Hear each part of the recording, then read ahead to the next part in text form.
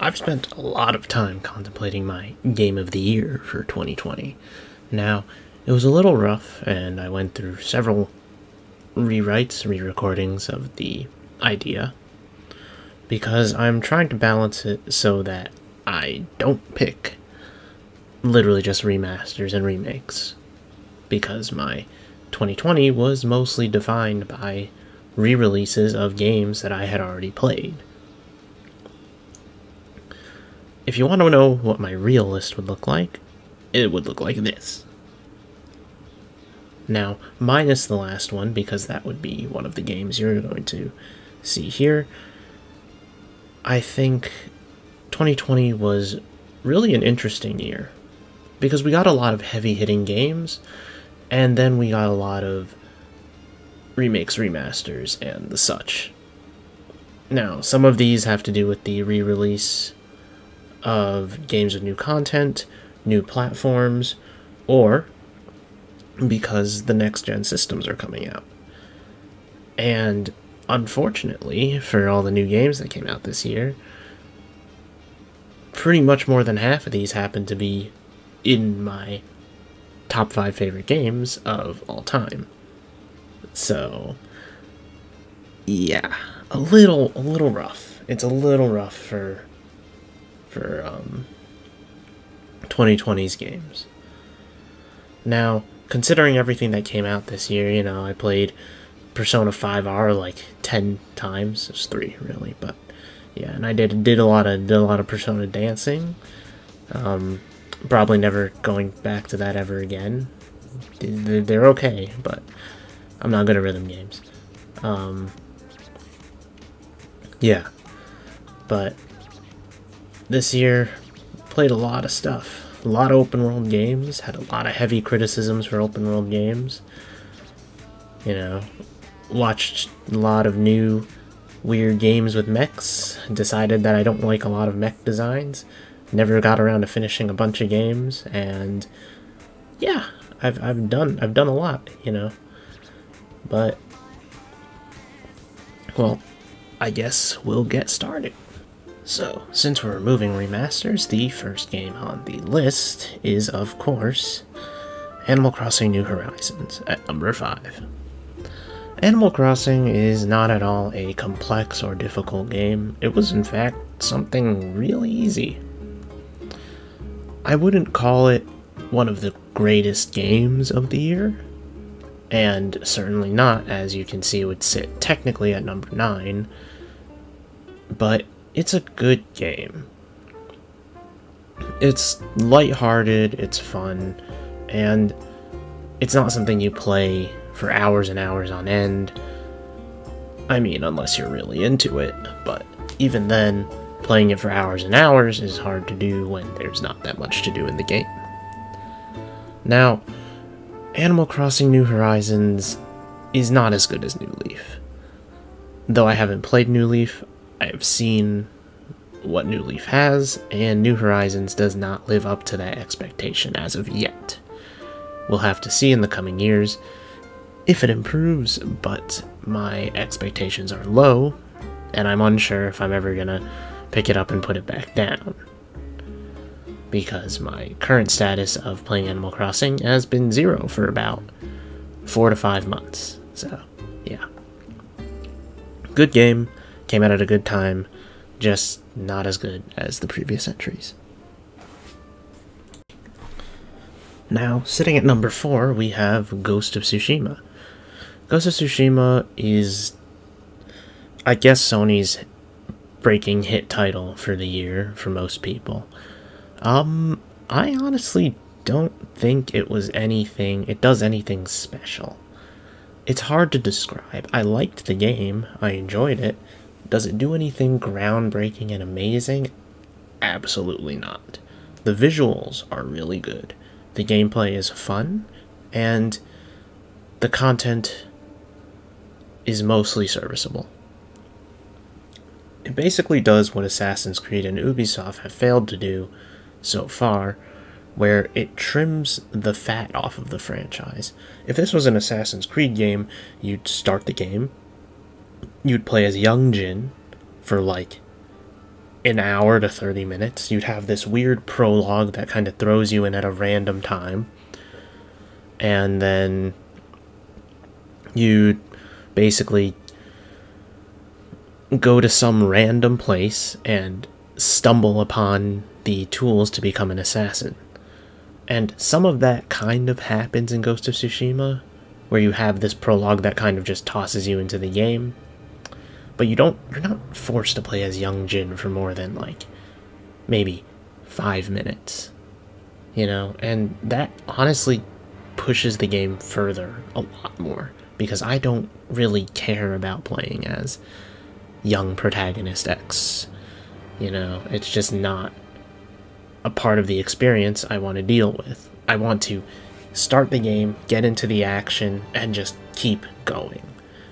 Ghost of Tsushima does that, and it does that through its entire gameplay. The start, like most Assassin's Creed games, is still a little bit of a build-up, but that build-up happens a lot faster, and you're introduced to a lot more interesting characters right off the bat.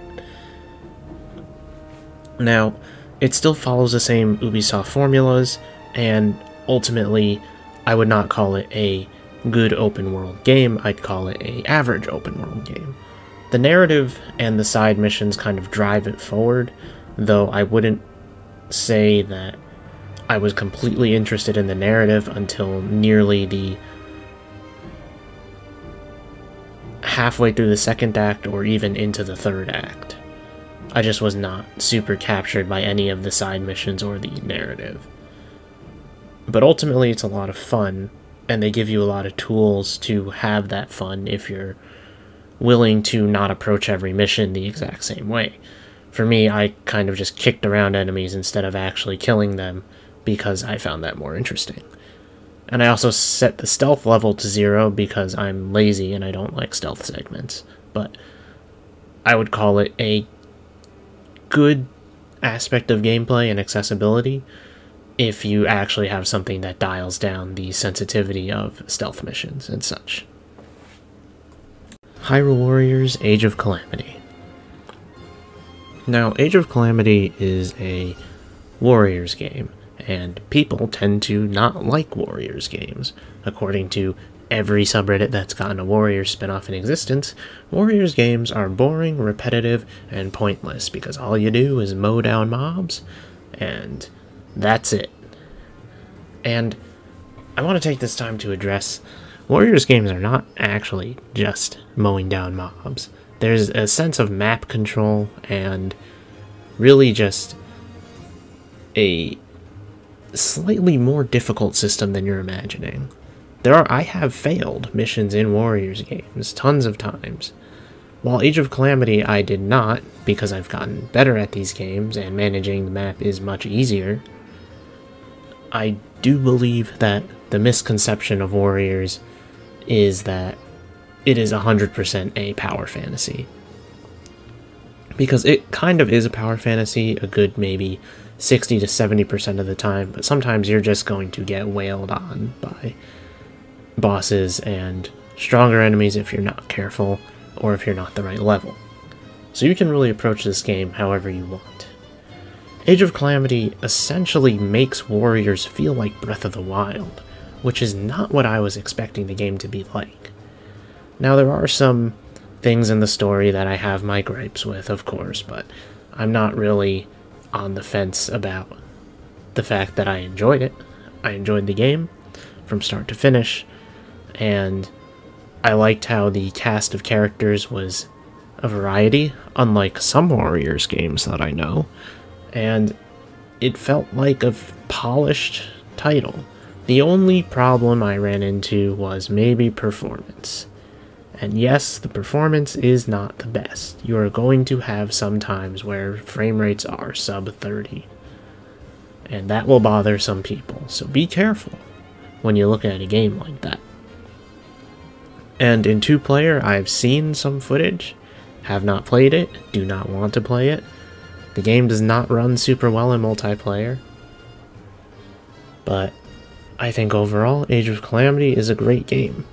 And if you liked Breath of the Wild, you'll probably find something to enjoy in Age of Calamity, as I did. it sits at number 3 on this list, but really number 7 on my actual list. It has its faults, but I think there is something to like in these Warriors spin-offs that keep happening and are going to keep happening, and there's one coming out soon, at least in the West, unlike Japan who got it a year before. But I'm excited for that as well. Number 2 is Genshin Impact. Probably not that surprising. I love this game. For all of the faults that it has and the fact that it is a gacha game, I really enjoy my time playing this game, which I still do play to this day. It's really a weird experience because people will tell me that doing a lot of the things in this game feels like chores and work, but I honestly just don't feel that way. And I do agree, there is a point where gacha games feel like you're just grinding for, you know, your next role instead of actually playing the game, but I've enjoyed the gameplay loop in Genshin so much that I just haven't felt that way yet. And if you feel that way, that's okay. I hope this game continues to grow, because there's a lot of things that need to be changed. Please just, you know, change the adventure handbook functioning, like make the targeting move to the next enemies. That'd be really nice. It's really annoying to deal with right now. But yeah, I really enjoy this game. And I hope that whatever content is coming out next, whatever comes in the future, will be just as high quality as the other stuff that's been coming out. I don't know when we'll get actual story continuation, but I'm okay with them doling out character quests and then only doing story quests on occasion. That makes it seem like I don't have to play the game for super long all the time. You know, it gives me a break from the game, which allows me to come back fresher, even if I've been playing it consistently for an hour every day. And my favorite original game of the year is Spider-Man Miles Morales. Now, this game is an open world game done right. It is done right to the best way it can be done. The traversal is fun, it's energetic, it's easy to do, and it's creative. That's all you need. Alright? The traversal method just has to be interesting, fast, fluid, and you've got yourself a good open world game.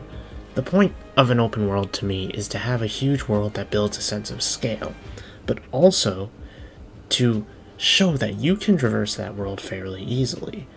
The problem with games that don't focus on this is that they become fast travel bots. You wind up wanting to fast travel to every location instead of going and walking or running everywhere because it's fucking annoying. Miles Morales did not have me use the fast travel a single time outside of the tutorial, and it was great. Aside from a few loading problems because of older hardware, Miles Morales just really does everything the previous Spider-Man game did, but better. The combat's flashier, there might be less gadgets, but with the additions to the combat, I didn't really mind it that much. I think they're actually going to have to work pretty hard to make Peter a interesting combat-based Spider-Man now, since Miles has the Venom powers and such.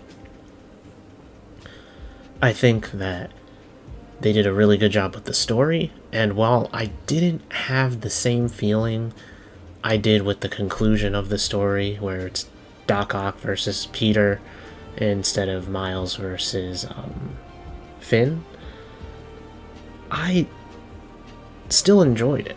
I still thought it was good, just the ending wasn't as climactic as, or as emotional as the original game.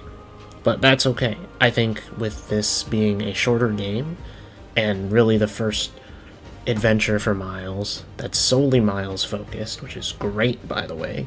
Didn't have to play as Mary Jane, didn't have to play as any character other than Miles. And that's exactly how I want the games to be. Focus on Spider-Man, not the other characters. it winds up being a fun experience in a pretty well designed open world due to the traversal mechanics of the game. I completed pretty much everything in this game from start to finish, and I would really enjoy whatever's coming next. But that's my top game of 2020 out of the original games. So, those were my top 5 games of 2020. And yes, I did purposefully push out Persona 5 because I'm never gonna get around to not loving that game. But, you know, it is what it is. I think 2020 has had a phenomenal list of games this year, and some not so great ones that I didn't play because I wasn't interested in them. Now, there are a few games that I would like to give kind of honorable mentions to. The first one being Watch Dogs Legion. I didn't care much for Legion's story. It was decent, but I feel like they were a little non-committal with the ending. The reason why Legion isn't on this list is because, one, the multiplayer's not out, which is, for me, part of like the main thing for Watch Dogs. And two, it was just an average game. Like, it's weird to put it on an honorable mentions list when I felt like it was just average, but I put Animal Crossing on here, and I put Ghost of Tsushima on here. I had fun with Legion. There's a lot to love. I feel like had they prioritized development on next-gen consoles, the game could have been a lot better, because there are so many things on older hardware that will hold the game back from what it wants to be. Now, of course, people didn't really like Legion. I can understand that. It's a generic Ubisoft title, no matter what you say. But I had fun with it, so I would put it on an honorable mentions list. Now, there are also a few games I didn't manage to finish this year, one of which being 13 Sentinels. And I'd love to, you know, finish it soon. There've just been some hitches with my motivation to play the game, but I'll definitely go back to it and finish it up when the time comes. I think so far it's a phenomenal game with great visuals, and unfortunately I just haven't had the time or motivation to finish it, but we'll get there eventually. That's really about it for my top 5 games of 2020. Thank you for watching, and I hope to see you in the next video.